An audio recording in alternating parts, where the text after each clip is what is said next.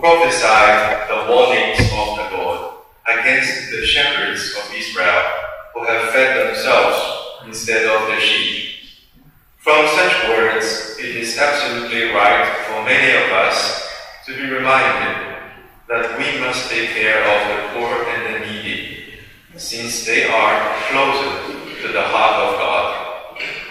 For this, I believe the Colossian sisters have been doing very well, and your works are greatly acknowledged in many places of the world, especially in Hong Kong, where you started your first global mission in 1860. Since I spent more than 5 years there, I have seen your works, 13 schools and 1 hospital. You have definitely accomplished very well about your mission. Congratulations. Therefore, as a simple young Jesuit priest, I have nothing to preach, because actually, just 3 days ago, I had celebrated on my own my first anniversary of ordination, so I'm still very young and simple. Thank you. Because apparently you already know enough about running missions. Then I'll only share with you some little points that I have learned from my Jesuit formation. First, we discern. In the first reading, we hear the condemnation of the shepherds, namely the leaders. If we look deeper into the biblical history, then we realize, in fact, they were not really doing nothing. They were doing something. But what they had done did not meet the needs of the people. Therefore, to feed the sheep, they were not doing very well.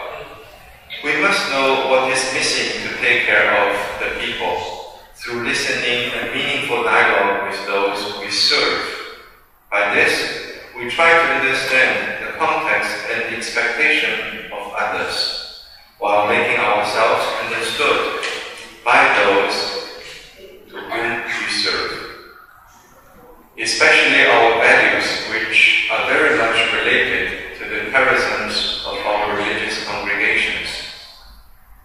Then we go to the second point, the tension. From what we have heard in the Gospel, we notice that the Lord of the household gives everyone the same reward. At the first glance, this is unfair. However, here the final reward is the kingdom of heaven, and there is nothing more than what is already given to us. Now the tension reviews. On one side, there is a prophetic message which leads to the eternal salvation of the people of God, while on the other side, we find a pragmatic situation that can cause a hostile response from those for whom we dedicate our lives. So what shall we do? Like the incarnated Word, we go into the context of those who are in suffering and in need. We become a part of them, and at the same time, we live the prophetic vocation that we have received from God. I have one example.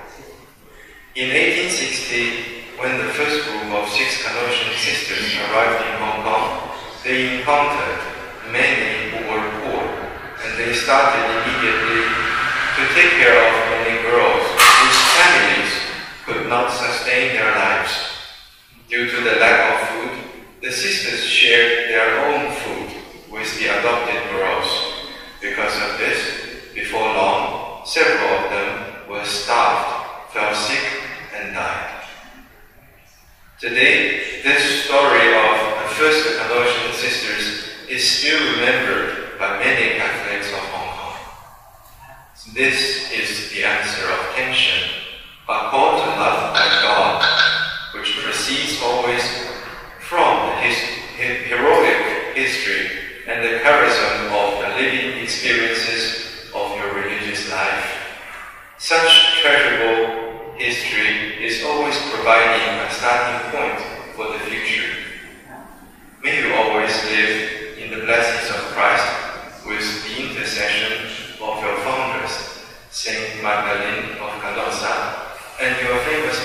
Saint Josephine m'a dit,